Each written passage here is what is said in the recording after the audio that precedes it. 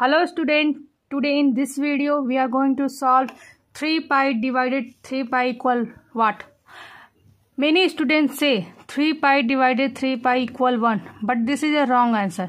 If have 3 pi divided bracket 3 pi, this will be answer 1.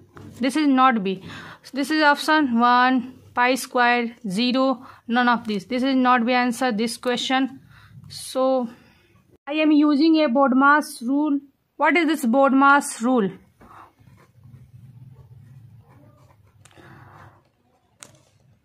Any equation we are firstly solve bracket, then order means exponential, in this is then division, then solve multiplication, then addition, then subtraction.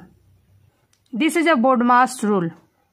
This 3 pi we can write 3 times pi divided 3 multiply pi.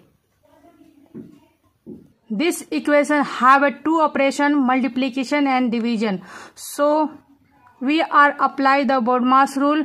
We are firstly solve multiplication and division. So we are firstly solve division. 3 multiply pi